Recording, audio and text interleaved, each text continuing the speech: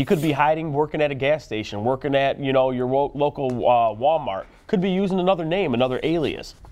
Sampson Baldwin is somehow staying out of reach from the long arm of the law. Tonight, he is Detroit's most wanted. The U.S. Marshals keep running into dead ends as they try to track down this fugitive. Well, tonight, 7 Action News reporter Anne-Marie LaFlame tells us they are hoping you can help track him down. Sampson Baldwin has been on the run for years now with an extensive criminal history of guns and drugs.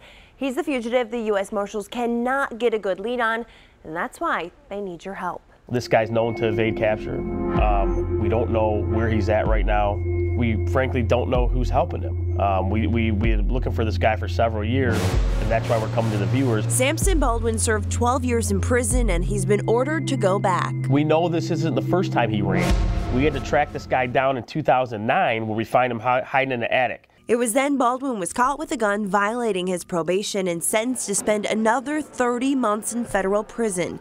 But the marshals say he cut his tether and has been gone ever since. This guy could be hiding amongst us in our neighborhoods, in their community. Deputy U.S. Marshal Aaron Garcia says Baldwin is dangerous, convicted of selling at least 15 kilograms of crack cocaine and having the guns to protect his drugs. He could be hiding, working at a gas station, working at, your local Walmart. Could be using another name, another alias. Baldwin has connections to West Virginia, Maryland, Chicago, and Massachusetts. We know he has a lot of ties here to the Detroit area, and we know a viewer knows where he's at.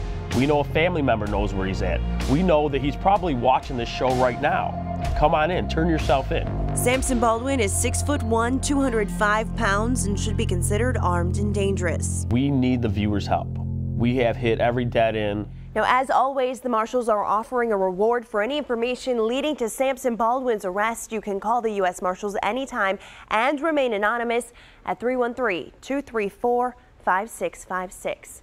I'm Anne-Marie LaFlame, 7 Action News.